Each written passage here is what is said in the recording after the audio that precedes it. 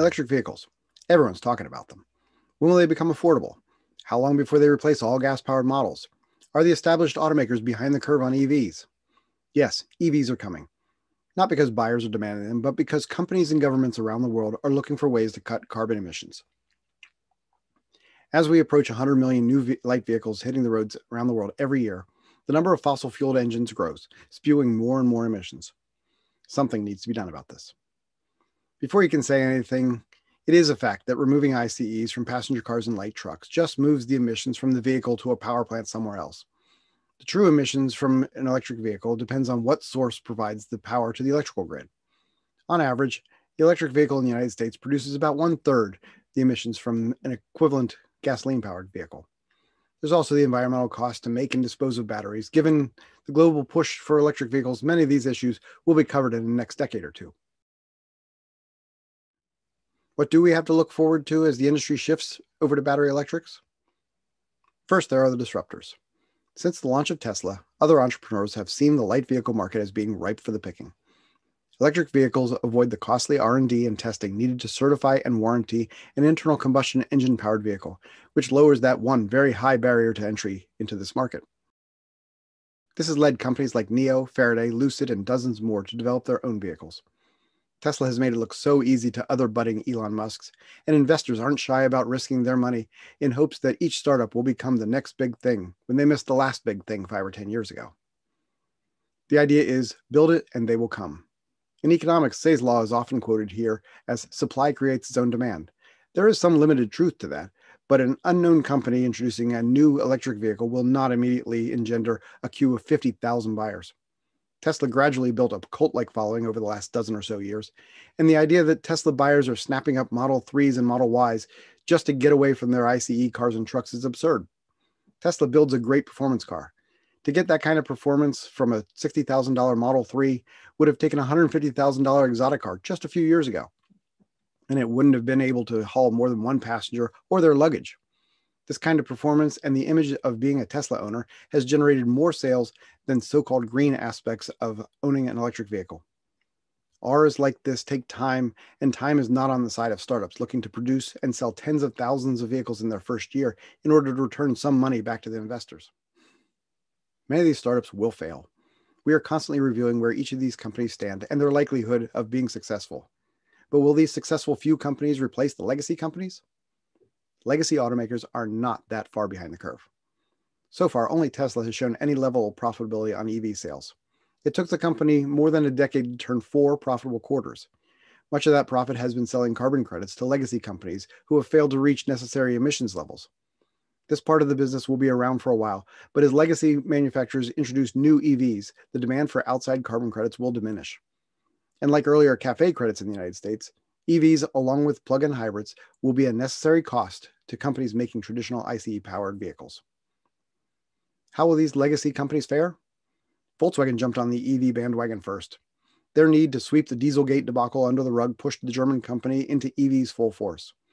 Known for its high-volume global platform development, Volkswagen created the MEB platform to make the transition to EVs easier. While the traditional MQB architecture will eventually grow to become the world's highest volume platform, the automaker expects the MEB platform to do the same for electric vehicles. With its ID lineup of models arriving to rave reviews, the automaker has done its homework and is showcasing it with competitive vehicles. Volkswagen's other brands will also move to electric vehicles, ranging from the workaday Seat to the high-end Bentley. General Motors has pulled out of regions where it wasn't competitive, but still recognizes the need to develop its own dedicated EV platform. The Ultium architecture will spawn multiple platforms to underpin ranges of cars, trucks, utilities, and vans. As an American company, GM took the right tack to focus on light trucks. And reintroducing the Hummer name not only gives the models immediate name recognition, but also a rugged image.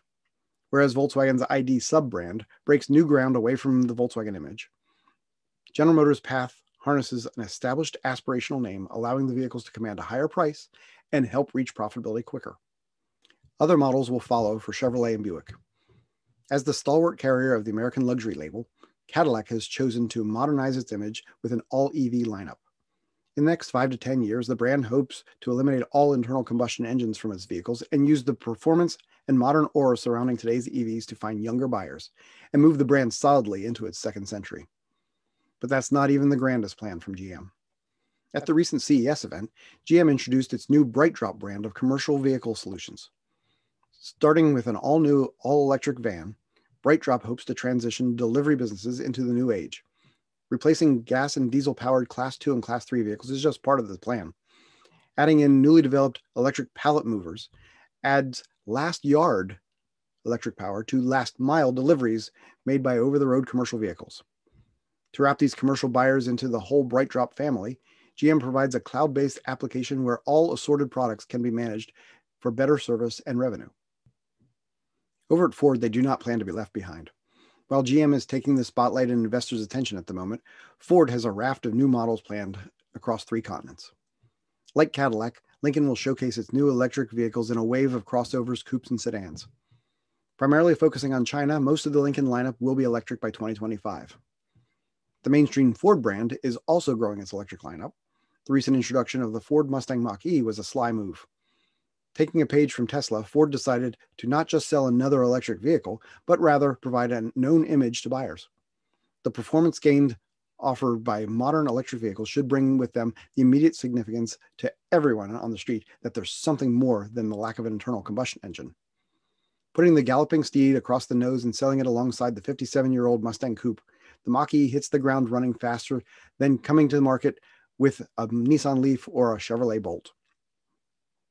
Following that up by electrifying the F-Series, the most popular vehicle in America, and the Transit van, will bring a different, more work-oriented image to the EV. This all will come full circle as the gas-fueled burble of a V8 is replaced by the shocking acceleration of an electric motor when the standard Mustang becomes an EV in just a few years. Every other major manufacturer has some sort of electric vehicle plan. From the sweeping change at Daimler with electric vehicles covering nearly every segment that their internal combustion engine products currently fill, to the smaller companies who are looking to find partners in order to add more electric vehicles to the lineup.